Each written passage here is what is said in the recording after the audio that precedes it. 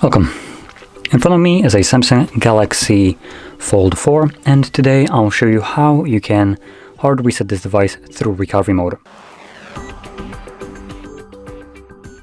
So to get started, there is a couple things that I'm going to mention. Number one, when doing this, when you have your Google account or Samsung account, anything like that logged in, and your device has a screen lock like I do right now, when you do this, the device will become FRP locked, so later on you will need to verify either the Google account or a Samsung account.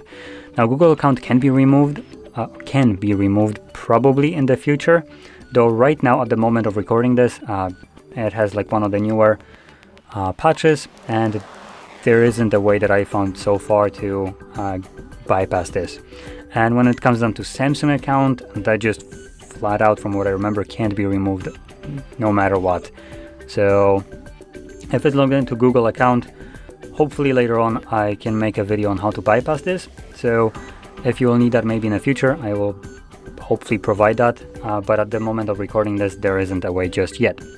Now, another thing is we will need a computer and a cable for this process.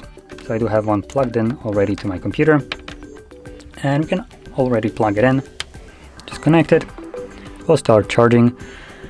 And because this is Samsung, we can expect annoyances all around. Why would everything wouldn't be easy? So to start, we will need to turn off the device. But if you ever try to turn off a device when you actually have a lock screen, you'll quickly realize that the damn device tells you to confirm your pattern. It's just an annoyance when you can hold Power key and volume down longer, and this will just forcibly reboot the device and give us what we need anyway. F off Samsung with this, no one cares. So, like I said, we're gonna hold Power key and volume down because if you have a pattern that you don't know, you kind of can't turn it off the normal way. Now, another thing that I'll mention is when holding Power key and volume down, I do recommend interacting with the device or display. Just like, I don't know, start drawing some random patterns, just don't let go of the screen, so it won't just turn off the backlight.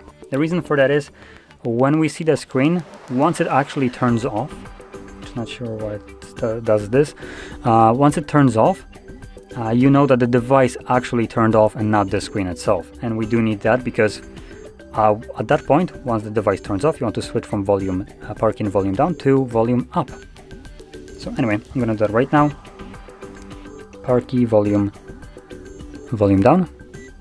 Like I said, I'm interacting with the display.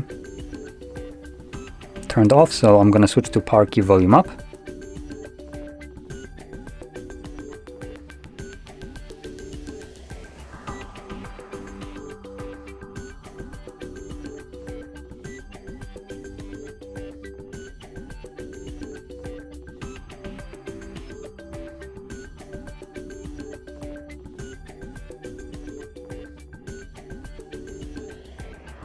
And there we go. As you can see, this will take us to the recovery mode. Now from here we can get rid of the cable.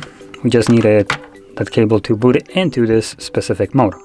Now from here you will want to use volume keys to navigate through the visible options in order to select Wipe Data Factory Reset, confirm it with the Power key, and select Factory Data Reset. This will begin wiping data. It only takes a split second, as you can see, and it's already finished. Data wipe complete.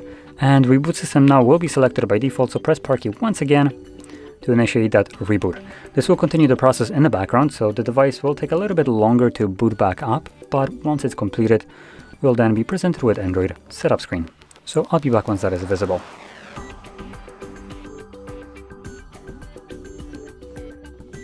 And as you can see, the process is now finished, and you can set up your phone however you want. So if you found this very helpful, don't forget to hit like, subscribe, and thanks for watching.